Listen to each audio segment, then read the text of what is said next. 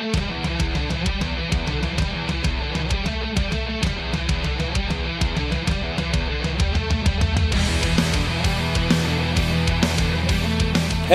Alex from Visordown here.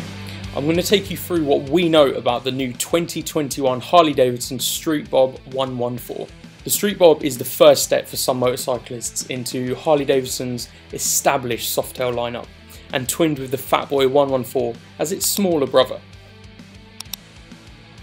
The Street Bob 114 is billed as their lightest softail at 297 kilograms in running order, but that doesn't have any impact on the raw bobber attitude being packed into this smaller offering, if you can call it that.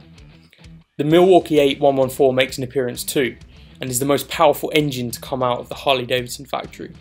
When you place that motor with their lightest bike, it is a recipe for great times. The V-twin is a 1868cc unit, outputting around 86 brake horsepower at 5,000 revs and 155 Newton meters of torque at 3,000 revs. The motor is noted as being A2 compatible as well, which is perfect for younger riders who may be looking for their first bobber on an A2 license. Is this fresh beginnings for Harley Davidson? It's definitely a modern 2021 approach, and I rate it. The introduction video accompanying the Street Bob gave us a brilliant story of a woman who got back into motorcycling after having a child, and it was this softail placed as the progressive option for new riders who want a piece of American muscle. We've seen in the recent few years that Harley Davidson are really stepping ahead of their stereotypical rider image, with their forward-thinking electric and adventure bikes stretching their offerings for a new market. The Street Bob is a straightforward and versatile introduction to the Harley Davidson brand family, and it seems to be a positive way for them to take some steps forward for the industry as a whole. And that's going to be so it's more welcoming to those who share the same passion. So if you're a motorcyclist, you're welcome here, and I think that's something we can all agree on. Customization potential is prevalent here too, and Harley Davidson really want you to make this bike your own. The bare bones nature of the Street Bob means there's no bells and whistles, no fairings, and no over-the-top style taking charge. It's just a no-nonsense raw bobber with plenty of poke for you to get on and enjoy, and really make it your own.